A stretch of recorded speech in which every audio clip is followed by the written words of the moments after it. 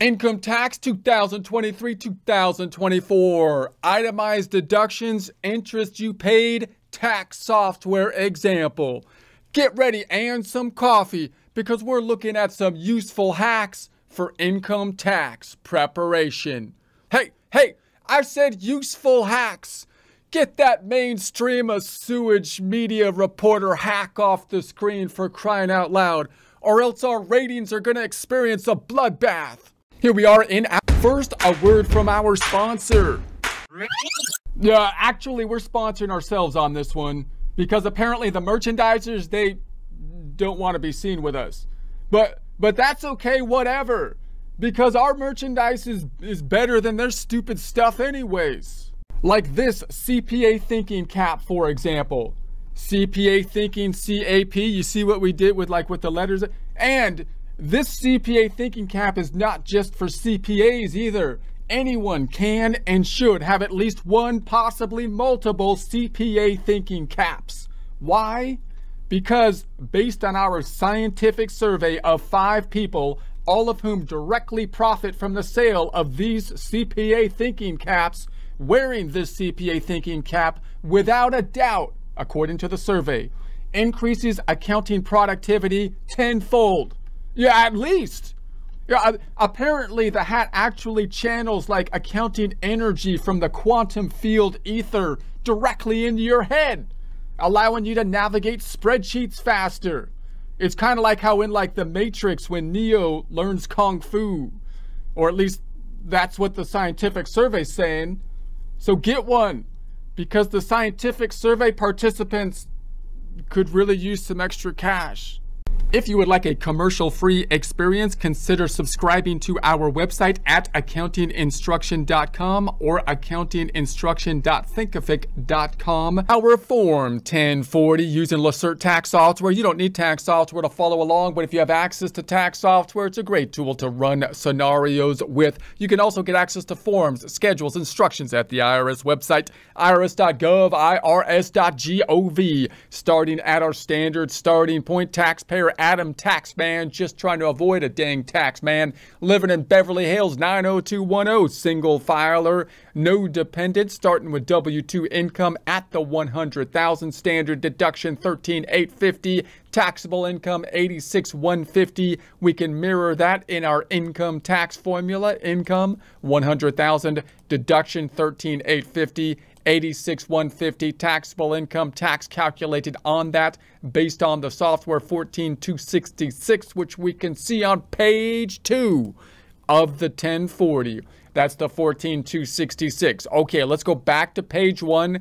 And our point of focus is on line number 12, where we have the greater of the standard deduction or itemized deduction, remembering that we have to clear the hurdle of the standard deduction to itemize, that being connected strongly to filing status, summarized on the left-hand side for single filers, 13,850, doubled for married filing joint, 27,700, head of household in the middle of 20,800. If they're over a certain age and or blind, we can see those on 1040 SR page number 4.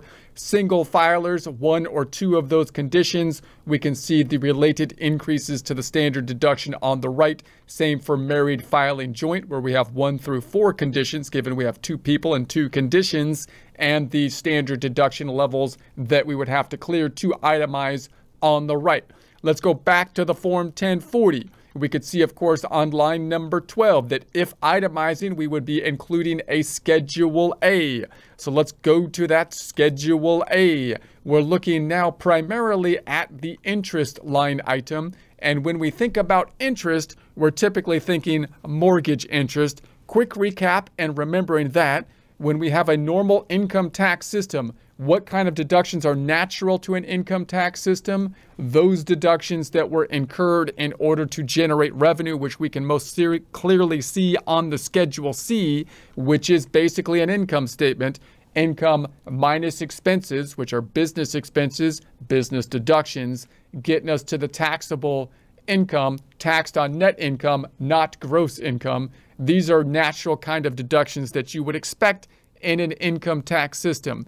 Most of the things on the Schedule A are deviations from that natural or normal type of deduction, things needed in order to generate revenue, like the medical expenses, like the taxes that are personal taxes, like the interest that is personal interest, such as interest on your home, because the home is personal. Why are they on there? Because of other kind of incentives and so on, most likely because of lobbyists in particular industries, I would think, right? That's going to be the general idea. But in any case, the thing that usually pushes people over from standard deduction to itemized deduction will be the ownership of a home.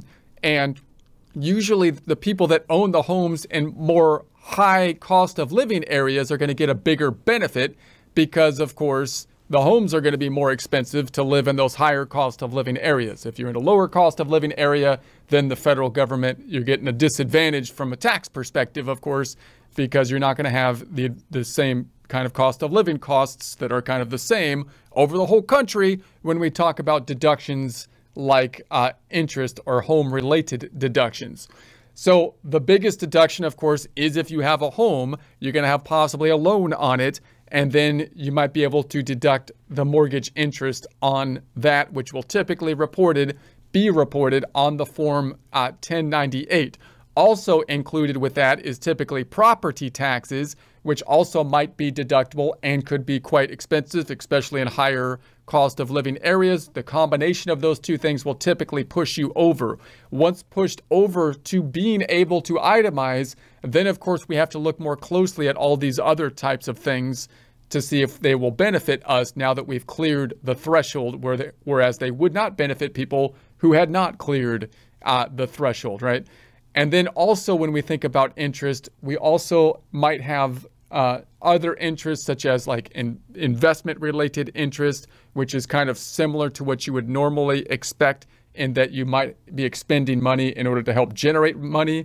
Although that being a little bit more speculative, you can see why they might like restrict the deduction of that kind of interest, meaning taking out a loan to invest in like the stock market seems kind of like more of a gambling thing in some cases. But possibly in investing, depends how you want to basically look at that type of investing. And then leveraged type of investing in that case.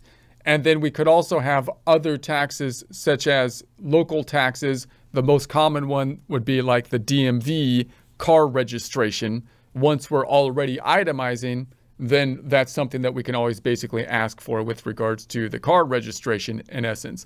So the most common thing is that we would expect to get like a form 1098 if they were a mortgage interest. So if we've got this form, then of course we're going to assume that we'd be able to deduct the mortgage interest related to it. Now clearly we would also probably be looking at the prior year tax return if they itemized last year and owned the same home last year, didn't refinance or anything like that. You would expect a similar kind of thing to happen in the current year and the Form 1098 to give us the reflection of the mortgage interest that was paid. Now, sometimes you might have a situation where they did not own the home last year and they purchased a home in the current year, in which case it could get a little bit more complicated because the 1098 hopefully will pick up all of the mortgage interest and whatnot that could be deductible, but you might have to go through the closing statement of the sales transaction or purchase transaction in order to pick up, say, points, for example, to see if you can deduct the points that will be involved. Also note that sometimes when people set up their situation of paying back their home loan, they sometimes set it up where they're going to be paying part of the property taxes as well through the financial institution, which can be useful because that allows you to basically make all your payments the same. However, usually you pay property taxes like once or twice a year. So if you're paying property taxes directly to the state and locale, you're probably paying them once or twice a year. Whereas if you have them broken out by your financial institution, they're going to break it out basically on a monthly basis, right? And then you pay them, they compile the money and pay your property taxes in essence for you so that you have a nice even amount that you're paying. So that means when you get the 1098, if you paid property taxes through your financial institution, they might give you that information as well, although possibly not required to do it that way because they're required by the government to give the mortgage interest, the 1098, but possibly not the property taxes. If you don't see property taxes, but you do see that someone owns a home, you're going to need to ask for the property taxes because almost certainly, no matter where they are, there's going to be some kind of property taxes on the ownership of the home. Now, this 1098, obviously box 1, mortgage interest received, most common thing that we would see there. And then 2, outstanding mortgage principal, could be useful to help you determine the amount of the loan. But remember, the general idea would be you get to deduct the home mortgage interest if you used it, the money, the proceeds, to purchase the home or possibly to improve the home and so on. So and there's a cap on it. So basically, if the loan amount was over the cap, then you run into those more complicated situations where it's like, okay, this is just reporting the interest on the loan. How much of that interest is deductible if the loan is basically over the cap? That's only going to happen for more well-off individuals, you would think, of course.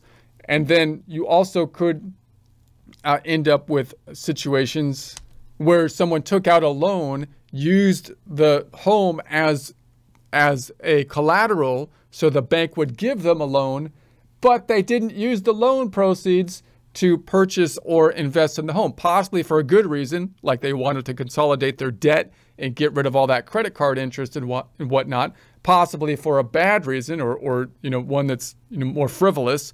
They just wanted to go on vacation or something, buy a car or whatever. And then again, you end up in a similar situation where you have the mortgage interest here. And the question is, well, how much of that then is going to be deductible or not? And that's when we talked about in prior presentations, you might have to go into more detail and figure that out. But usually it's pretty straightforward because most people are going to take out the loan against their home and use it to purchase the home or possibly refinance the home or possibly take a second on the home, right? And then we've got the mortgage origination date, the refund of overpaid interest, if that is applicable, doesn't always, is not generally applicable oftentimes. Mortgage insurance premiums. So sometimes when you take a second or something like that on the home, possibly because you have a large amount that you need to be financing the financial institution because maybe they're not the primary person on collateral in case of default of the loan, might want more assurance, such as insurance. And then the question is, will that be deductible? And then we've got the points on the purchase of the principal home, which points can be defined multiple different ways when you buy a home. So that's another kind of area of contention. Normally, if they're on the 1098, that means that you paid them in the current time and possibly are then deductible. But you also might have things on the closing statement that qualify as points. And the question is, do you have to put them on the books and amortize them? So for example, if I look at the instructions over here for box 6, it says, not all points are reportable to you. Box 6 shows points you or the seller paid this year for the purchase of your principal residence that are required to be reported to you. Generally, these points are fully deductible in the year paid, but must be subtract seller paid points from the basis of your residence. Other points not reported on box 6 may also be deductible. For more information, see publication 936. So the general idea would be these might be the points, and points sometimes are kind of like prepayments of interest that they're categorizing as points. I don't want to get into too much detail of that, but if it's here, you might be able to deduct them because they're basically paid them, and for taxes, we're basically on a cash-based system. However, you might have points that were accumulated on the closing statement that might qualify as points, for example, which aren't being reported on the 1098, which you're going to need to pick up at the point of the closing statement and then amortize them over like the life of the loan. So if you've done that correctly when the house was purchased, it'll be pretty easy going forward to track everything, and everything should be reported on the 1098.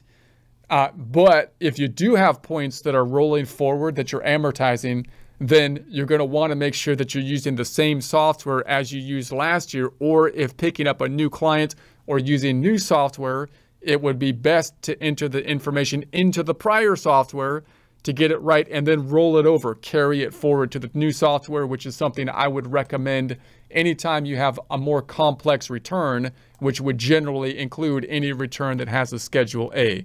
So let's go back in and just do the normal mortgage interest. We'll just say, okay, we're going to go mortgage interest, and well, hold on, let's do it this way. Deduction, Schedule A, and then we're going to say interest, mortgage interest, home mortgage interest, and on the Schedule 1098A. So let's say it was $12,000. So that's a pretty significant amount of just the interest, not the principal. And then I can go back on over. Notice, of course, that isn't enough to push me over. That brings me to 19,305. If I go to the form 1040, then I'm at the, actually it did bring me over. Let me check it again. I went to the, oh, I also had the state taxes here. Let's take the state taxes off to start with, so I can then show you that.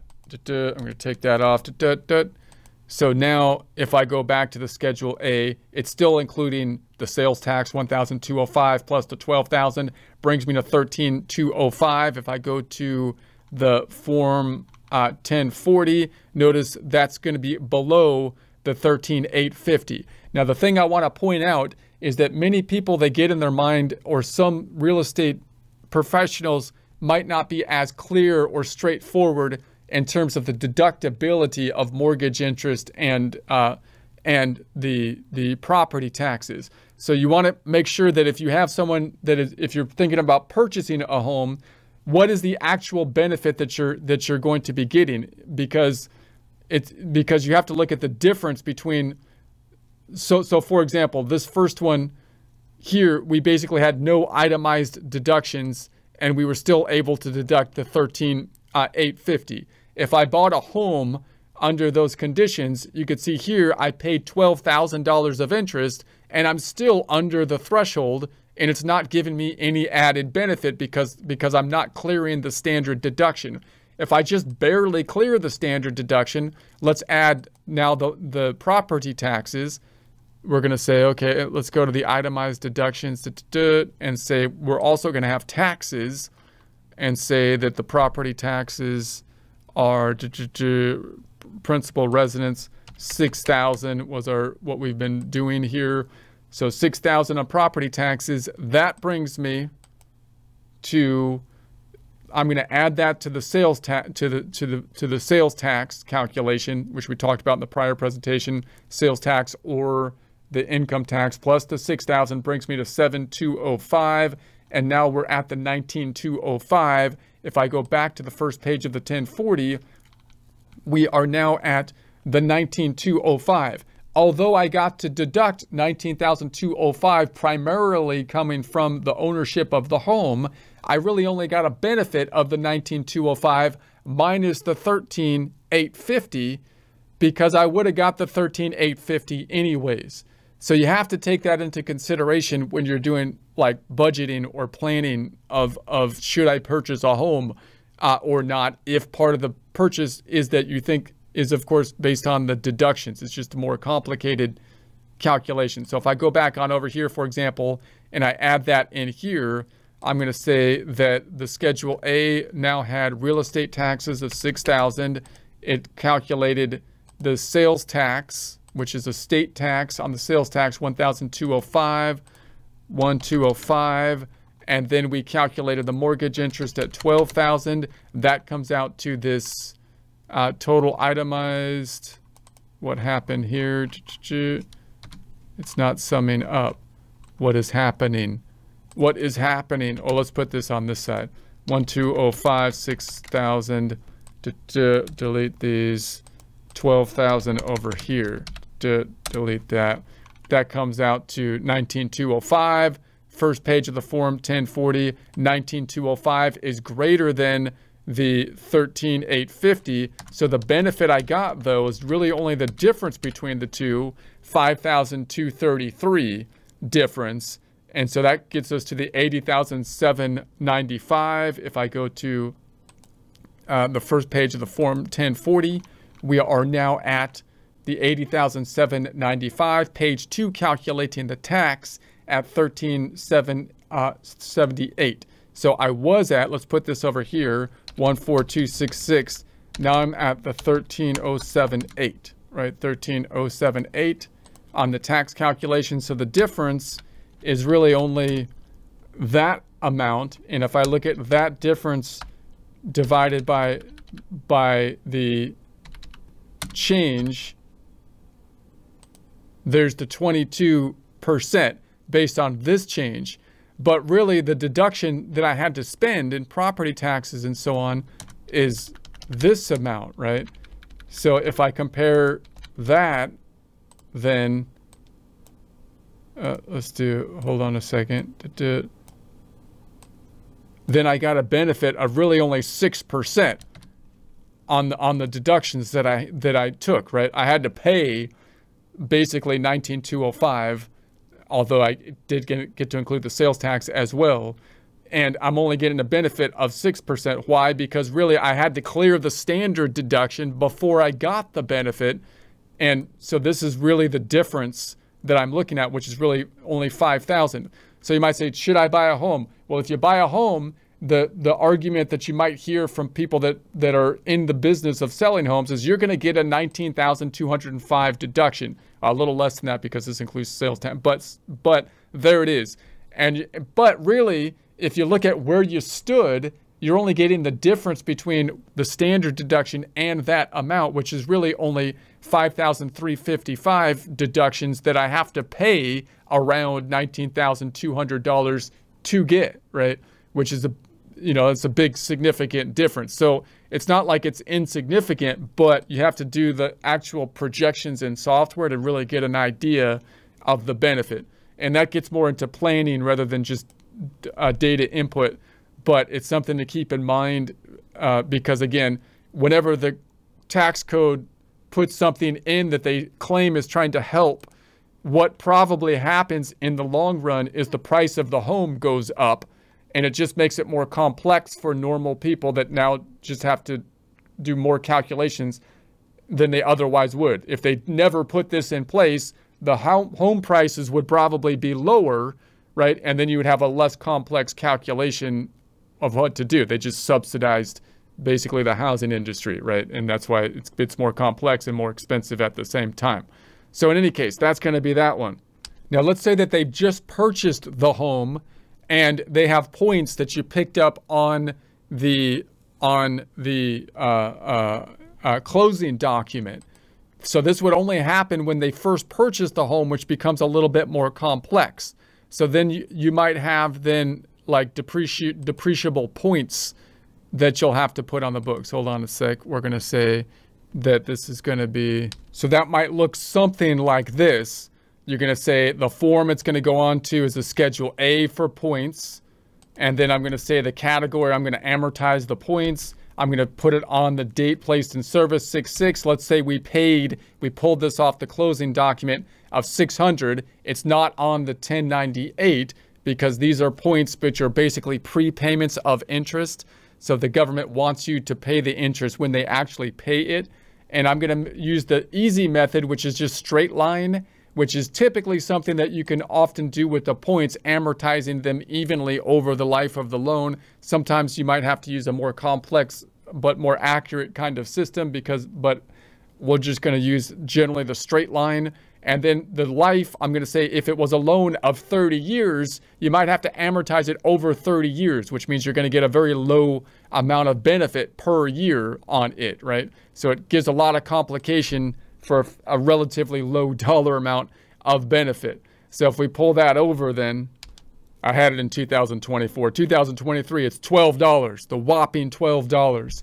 So that's because we have to amortize it over so many years. And notice that also adds the complication of having a depreciation schedule now. So now I've got to track depreciation of the 600, and it's a straight line 30 years. So 600 divided by, the 30 is basically the idea of it. Let's do the 600 over 30 would be 20. And then you basically have 6 months divided by 2. It's close to that because basically we got half the year. We put it on like in the middle of the year. So that's the general idea of it. And then in the following year, if we go to 2024, you'd get the full year's worth, which would be the $20 in the following year. So the fact that now this is going to carry forward to the next year, this is why once you have a Schedule A, and certainly once you have depreciation schedules, it's useful if you pick up a new client to enter this information into the prior software so that you can then get your depreciation schedules to tie out to, say, the paper return you're looking at, and then carry it forward so that the software can properly carry forward the depreciation schedules, and you can kind of double check them to see that the calculations are properly done instead of entering it into the current year to try to figure out and make sure that the depreciation schedules are properly calculating. All right, let's go back to the Schedule A. Now, you could, of course, also have points that were on the form the 1098. So if you went to the deductions, and if the forms were on, the points were on the 1098, then you'd have the points on the 1098 here. Okay, so then you could have investment interest, which is kind of another type of interest that we would think would be more natural to an income tax system because you needed to pay the interest on the purchasing power of the loan to generate the revenue. Although you could see why the IRS would be skeptical of some kinds of investment that look more like gambling, such as taking out a loan to do short-term investments in the stock market, for example. But if we have that type of investment interest, that might go here. You'll probably see it less often. You also could have types of investments, for example, if there's ownership of property that's not being rented and it's also not your principal residence, which is, again, not something that you see all the time. But if it's not being rented as rental property and it's not being a principal resident, doesn't qualify as a principal residence, and there's a loan on it, then basically it's just an investment, right? You're still trying to generate money by it going up in value, and possibly in that case, you might have investment interest. So normally if it's like credit card interest or stuff like that, usually you can't take a deduction for it. But if you have some other loan that's related to like an investment, then you might do a little bit more research and see where you can deduct that. Again, normally you would like to deduct it as a principal resident, first home, second home, or possibly or something like that. Okay, then the next thing to note is that it's possible that you have your home that you're using as a business as well. So you have an office in the home. Well, in that case, you would think that part of the interest that you pay is now actually a legitimate deduction with regards to normal rules that you would expect for income taxes, and that you should be able to deduct the purchasing power of the home as a business expense because it's basically like purchasing an office. However, if you deduct it over here on the Schedule C, you can't also deduct the same amount on the Schedule A. So I don't want to dive into it in too much detail now. We'll get into it more when we get into the Schedule C.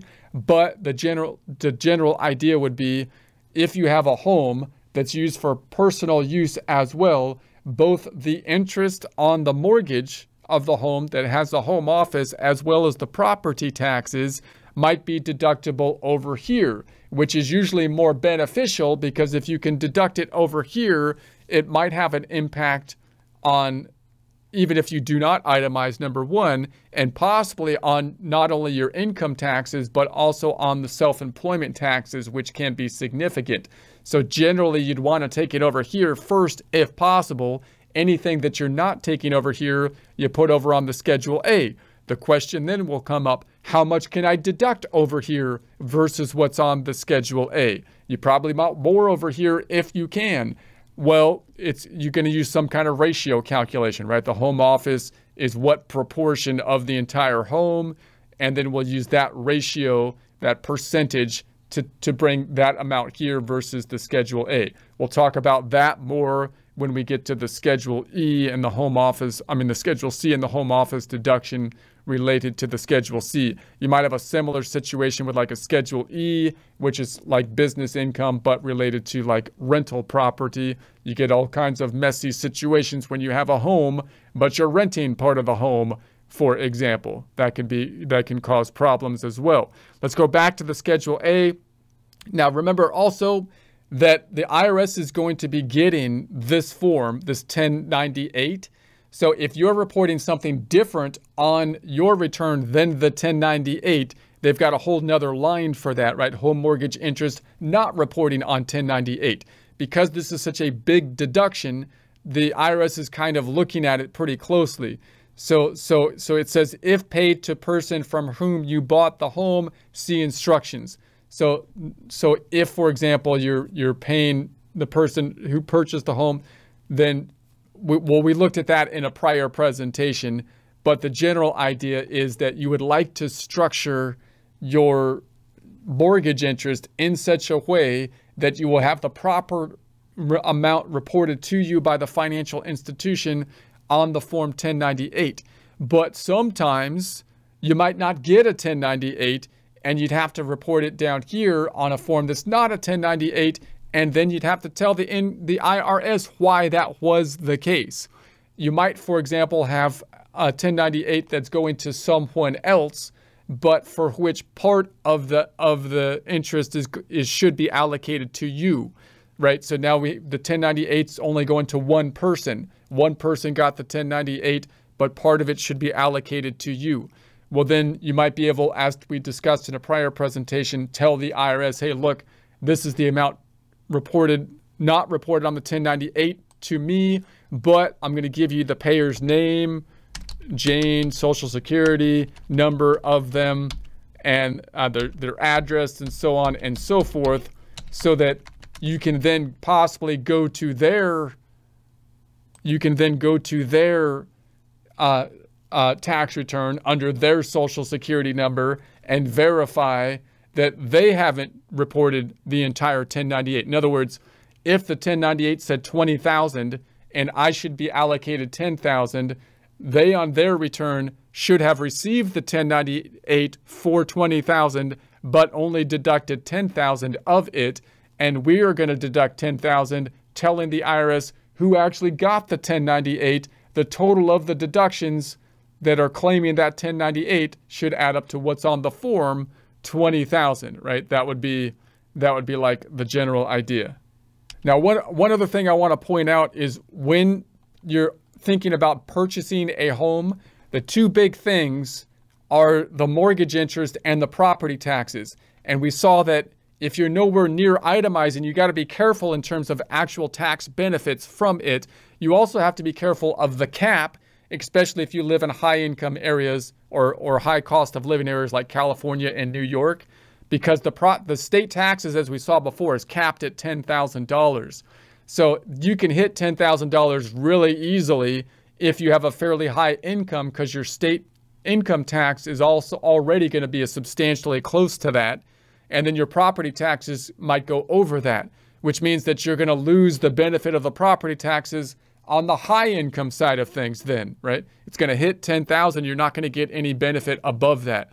So I just want to point that out again, just to reiterate that you can't just say, should I buy a home? Well, what are my tax benefits? Well, I know that I'm going to be paying $12,000 of mortgage interest and $6,000 of state real estate taxes, and therefore I'm going to get a benefit of $18,000 because you're already getting a standard deduction benefit, and because the state taxes could be capped at the $10,000, which you might be hitting if you have significant income because of your state income taxes. So the only way to actually do those projections is to use tax software of some kind.